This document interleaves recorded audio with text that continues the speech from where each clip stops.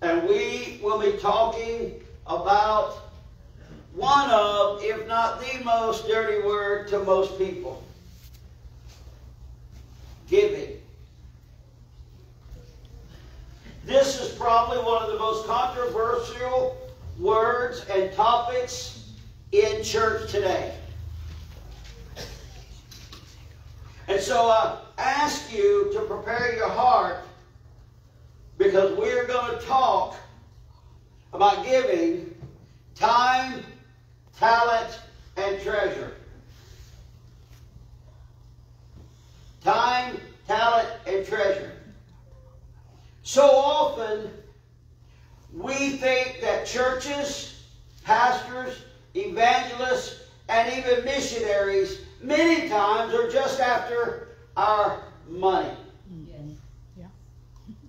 And some may be. However, most are just following the plan of God for their life, which requires resources. Right. I didn't expect this one to go very well. That's okay. We must also remember it is not ours. That's right. As believers, it all belongs to Him. That's right. Amen. If we truly understand this, it would help us tremendously. Not only are most churches not out to get your money, and not only is it not yours, but God's Word promises blessing, provision, rewards for that giving. And there are three primary ways in which to give, which we mentioned: time, talent, and treasure. Ecclesiastes 3:1 says, "To everything there is a season and a time to every purpose under heaven." Verse 3, the second part of verse 3 says, there's a time to break down and a time to build up. Now listen to me carefully, LFA. We are in a building up season. Right. It is a transition leading to a transformation. Right. We all know that transitions are not easy. My goodness. Hello? Transitions are not easy. And sometimes they're not even wanted. But transitions are necessary. That's right. In order to get a transformation. Amen. Amen. In other words, things just don't happen because you want them to. No. As humanity, we transition. We transition from infants to toddlers, Right. to adolescents, to teenagers, to young adults, little adults, He's being nice. medium grown adults, and so on. There's always transition. Why is it that when it comes to God's house, we never want transition that leads to transformation? Why do we fight it? But we're talking about time. And we at LFA are in a building up season. And everyone here knows it takes time to build. Ask those that are in the house today that are building a house. Right. Right. It takes time to build. Yep. You do not build Rome in a day. No. When we want to begin building or we want to begin the transition, we want to start today and be done tomorrow. Don't work that way. We want to see the results. But may I tell you, anytime that anything is worth having and you want to see the results, there takes some preparation. Yes. That's right. In order to get the results you're looking for. Sure, we can do all kind of gimmicks and probably bring people in and they'd be gone next month. Yep. But we don't want that. We want a transition that when people come, they feel at home, Right. and welcome, and loved, Yes. and appreciated, Amen. and hear the Word of God. That's right. and they become a part of the building here.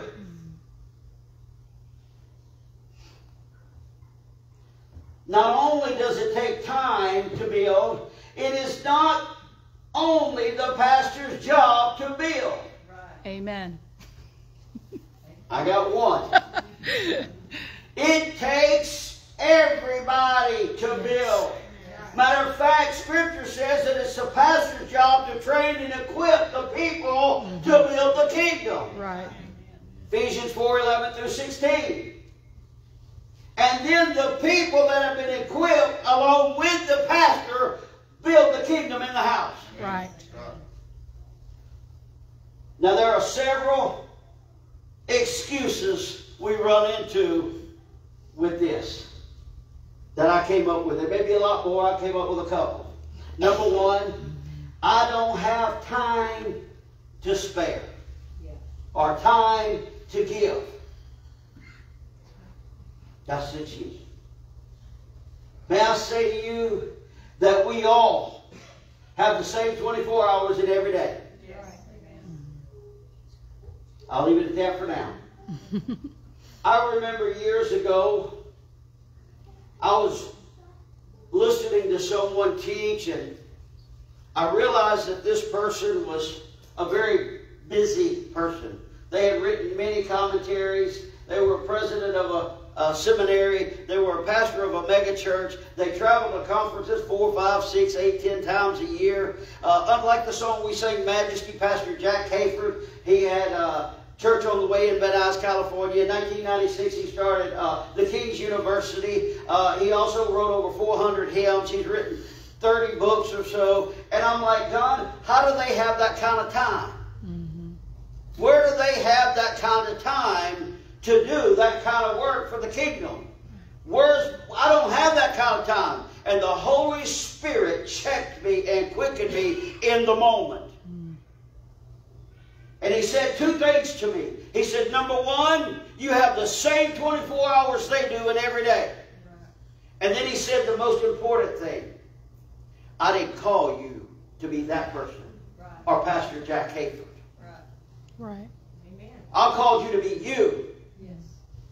And so when we compare ourselves to somebody else, we're doing a disservice to that person, to myself, and primarily to the kingdom. That's right. Because I'm not focused, listen, on what time I'm supposed to give and what I'm supposed to do with it, because I'm taking the time I'm supposed to be imparting into here and comparing it to somebody I'm not. Right. The second excuse I find, I have more important things. And we don't necessarily say that out loud, but we say it with our actions.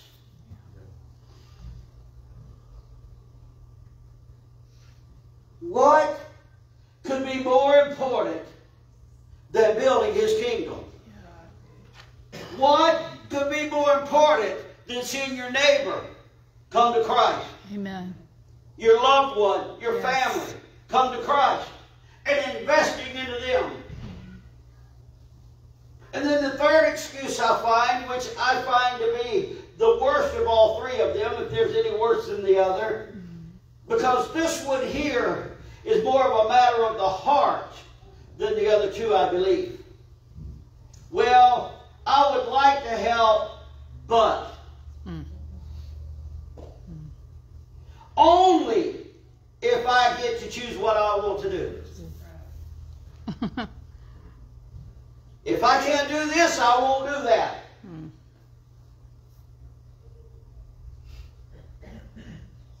That is not giving up your time. No. That is wanting a position. That is selfish and self-motivated. Mm-hmm.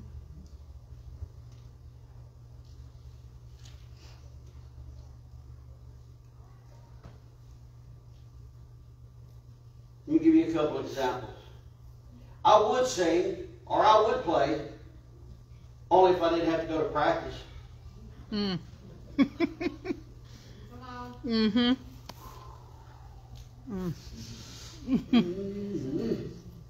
I would teach, as long as I didn't have to study.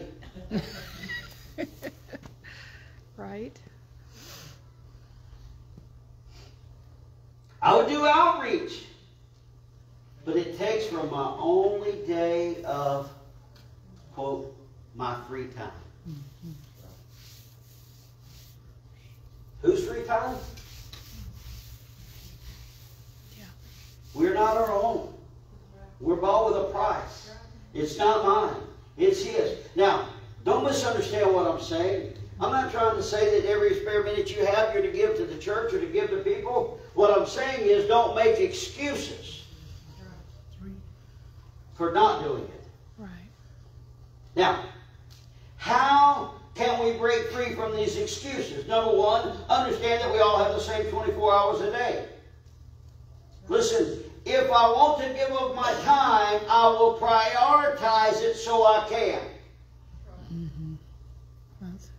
Let me say this. Everybody's time is not the same in giving to the house. No. Some people give in the house. Mm-hmm. Some people give outside the house. Mm-hmm. And both are equally important. That's right. In other words, some people want to come in and they want to clean and they want to work and they want to do and they want to build. And some people want to go out and knock on doors and invite and build out there. Right. And both are equally important and none is no less than the other. That's right.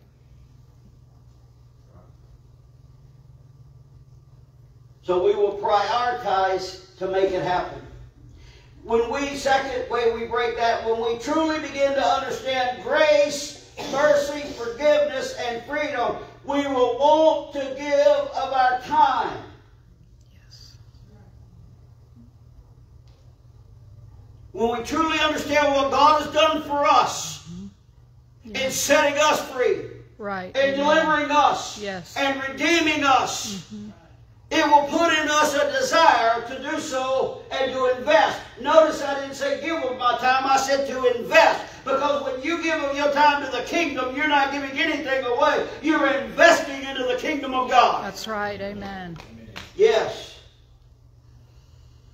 It's not a giving something away, it's an investment. It's an investment in the house. It's an investment into the community. It is an investment into your neighbors and your family and your friends, your lost loved ones, your frenemies. It is an investment. And when we begin to understand that, we will begin to invest time to build His house and His kingdom. It will flow naturally. And thirdly, when I realize serving is not about me, I will help in any area and be willing to do what it takes whenever it takes. Yeah.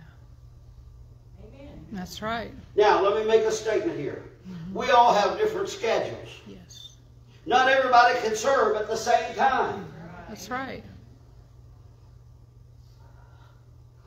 Let's not look at what we don't see people doing, and let's look at what they are doing. Right, amen.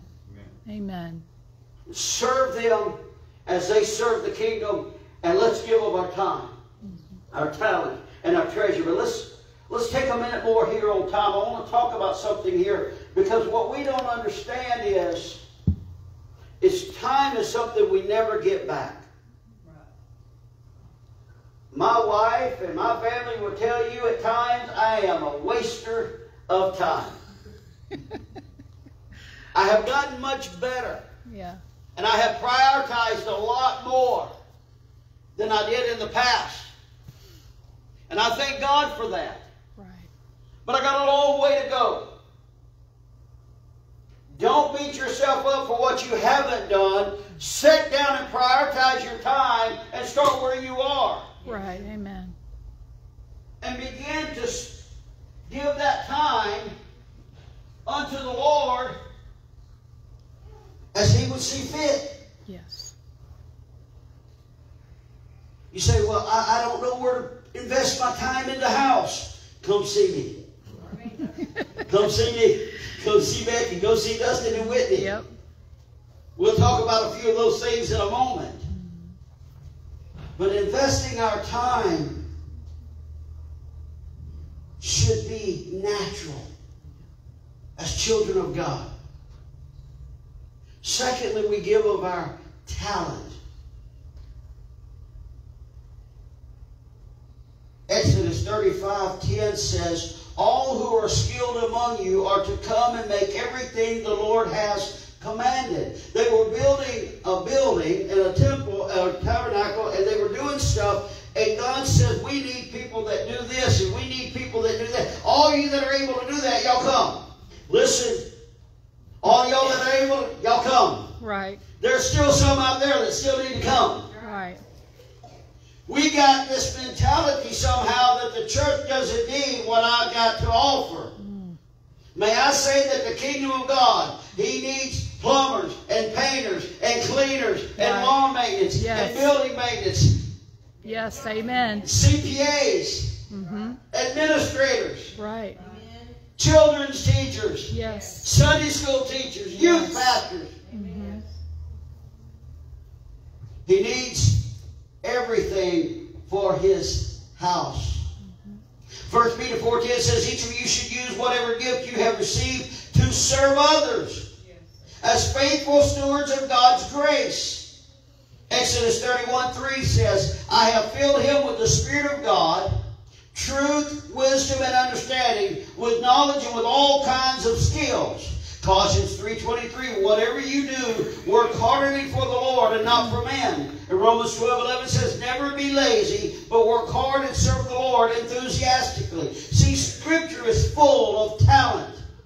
Whether it was for the building of the tabernacle, the temple, evangelizing, or whatever it was. Here, listen, we all have talent. Yes. Of some kind. It could be sewing, cooking, mechanicking, heating and air conditioning, plumbing, painting. The question is not, do I have talent, but what am I doing for the kingdom with my talent? What am I doing for God with what He's given me for His house and for His kingdom? It could be as simple as greeting people, taking an offering, doing outside, inviting people to church, whatever the case may be. It could be running the soundboard. It could be playing the drums or the piano or singing or leading worship. It could be teaching, whatever the case may be. Some of us separate our career from our talent in God's house, and yet oftentimes they're one and the same. Yeah. Not always, but many times. Especially when it comes to music, construction, landscaping, and all those things. You would be surprised at how much I don't know. And could use someone else's expertise. That's good. That air conditioner goes out, I don't have a clue. That's it. The bus broke down, I don't have a clue. I don't. But some of you do. Yeah. Also, God is not as concerned about your ability as He is your availability. Yeah. You might say, well, I can do that, but I'm not really good at it. Give God a chance. Yeah. Let Him see what He can do through you. Yeah. Look, when we read Scripture, we find that ordinary people did extraordinary things when they stepped out and let God use them. That's right. They made themselves available. We have a stammering Moses who led the people out on dry ground through the Red Sea. We have a doubtful Thomas, a denying Peter, a ruddy David, a murdering Saul, even a donkey God used because he was available. Right. That's it. He can use you. And you have talent. I don't know really what I can do. You can do something. Every one of us can do something. And let me say something here as we finish with talent, because this is one of the big ones that I had to walk through. We often will do what we want to and stretch ourselves out to do something for us. and not step out and trust God to do something for the kingdom and for His house. Yeah. How many here have done something on your own that you didn't think you could do and you got it done? And how many have done that in God's house? Some have, some haven't. Mm-hmm. The point is, if you'll do it for you, why won't you do it for Him? Right. And let me make something else noted here about talent. Be very plain. I mentioned a while ago about some people want to choose where they get to serve and what they want to do. Mm-hmm. Listen, as one preacher I know used to say, if you ever lose your toilet bowl anointing, you never had a platform anointing. That's right. That's it. If you can't scrub toilets, you don't need to lead in any capacity. Now, saying you have to scrub toilets, but if you're above that and that's beneath you, you have no business leading in the house of God. Let me say it boldly. Let me say it loud. Let me say it for those in the rafters. Amen. If you can't cut the grass, yep. you don't need to teach Sunday school or lead the youth.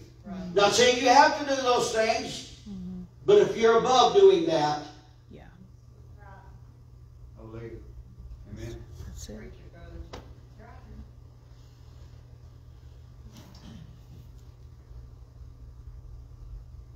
we should all be willing to do whatever it is we are able to do to build God's house. Whatever we have the capacity to do. And then we have treasure. Matthew 6:21, for where your treasure is, there will your heart be also.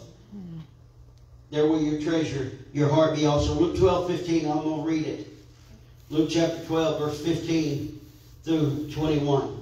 And he said unto them, take heed, beware of covetousness. Covetousness is wanting something somebody else has that you don't have. Right. Let me define it there for you. If somebody else has a bass boat and you want it, that's covetousness. It's distraction.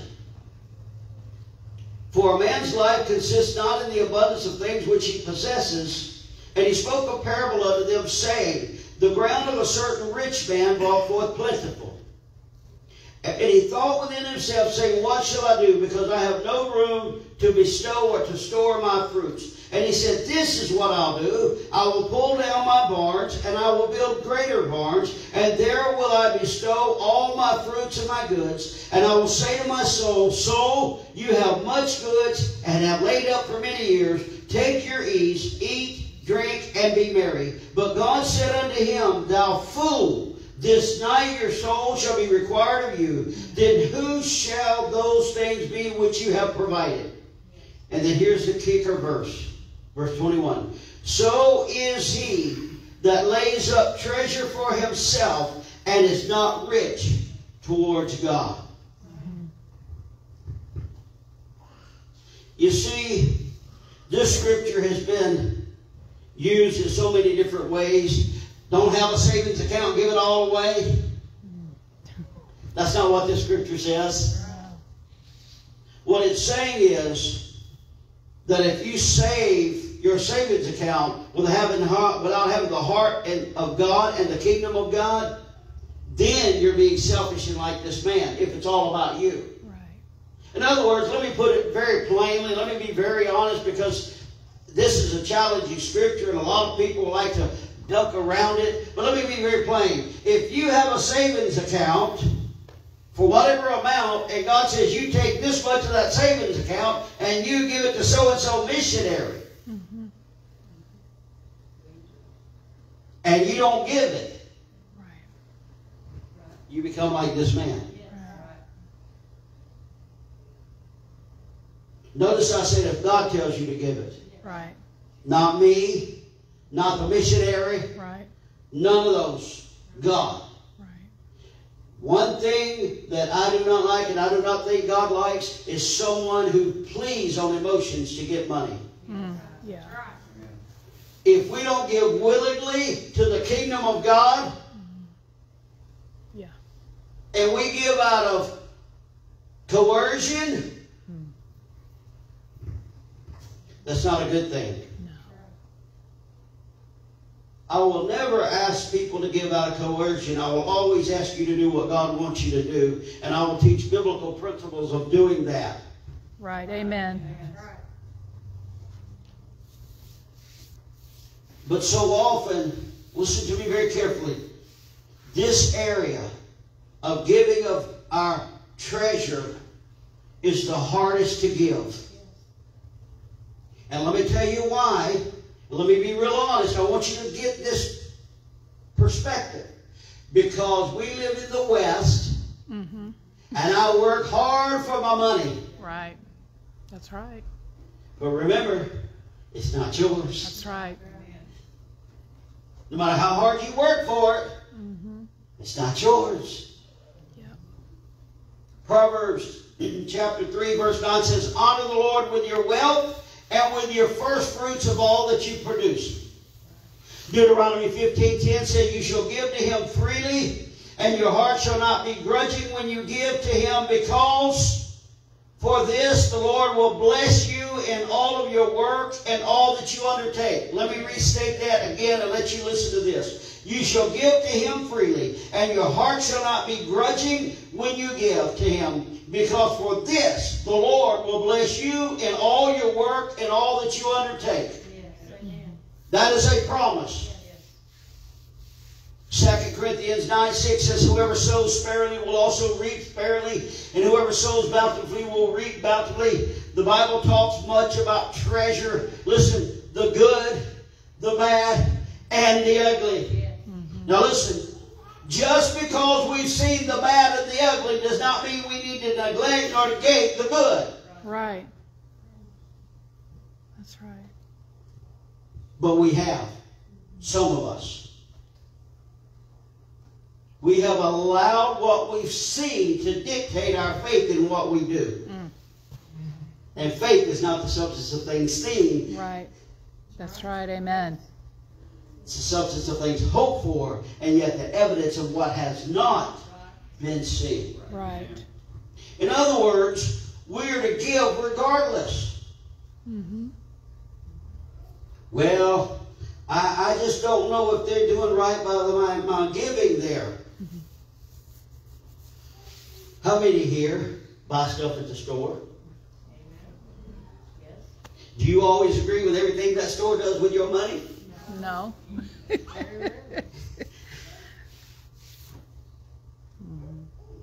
I'll leave it there. You give regardless. Let me lay out a scenario for you. If you are following God, I mean, you really are. You're genuinely a born-again believer. You're seeking God for your life.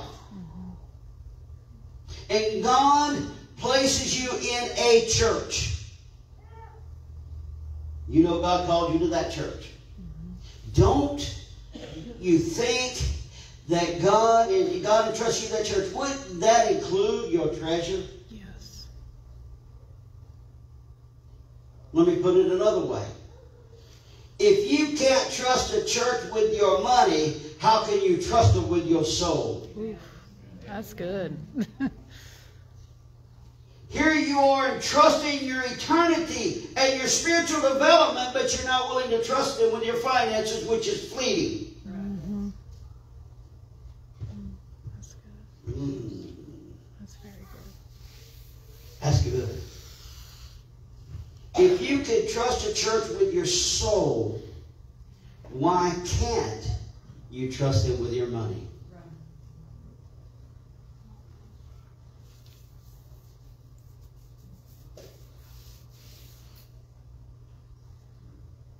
Think on that as Lord directs you in giving. If I believe in what the house is doing and God's building me there, trust me, I'm going to sow into it. Right. I'm going to give what I can, when I can, how I can, because I believe in it. Right.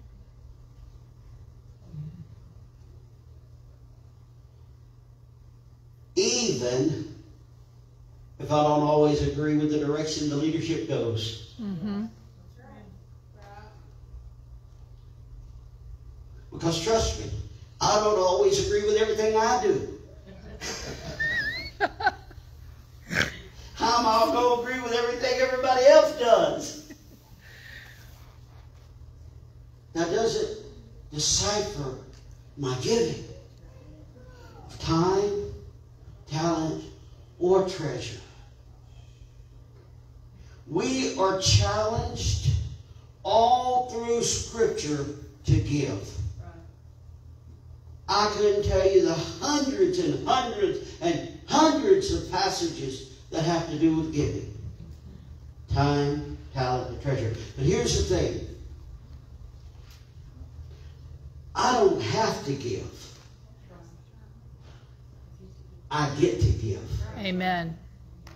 That's good. Yes, I get to give. See, He gave the greatest gift ever. Yes. Why wouldn't I want to give Him everything I have? Right. In Amen. return. Yes.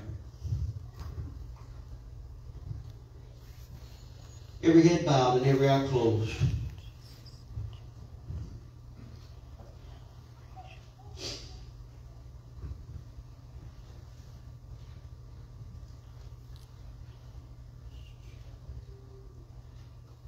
Think of, as James comes to play, your giving as an investment. Number one, an investment in this house. Number two, and primarily, an investment into the kingdom. So let me ask you a question as he plays. How many would say, I haven't given much time, but I would be willing to give time, and if you'll show me what I can do, I'll be willing to set aside some time to make sure I can get that done. Can I see your hand? All over this building. Thank you, thank you, thank you, thank you, thank you. Let me ask this. Some of you have talents that's yet been exposed. You would say, I'm willing to step out on faith and trust God with what He's given me, and I'm willing to use my talents for this house and for the kingdom. Can I see your hand? Wow, all over the building, all over the building. Now let me ask the last one and the most important one. Well, they're all important, but how many would say, you know, I haven't always given, but I will trust God and I'm going to step out and I'm going to give because I believe in this house. And most of all, I believe in the kingdom. Amen, amen, amen, amen, amen. Amen, all over the house. If you would, stand with me as we close. Father, we come into your presence.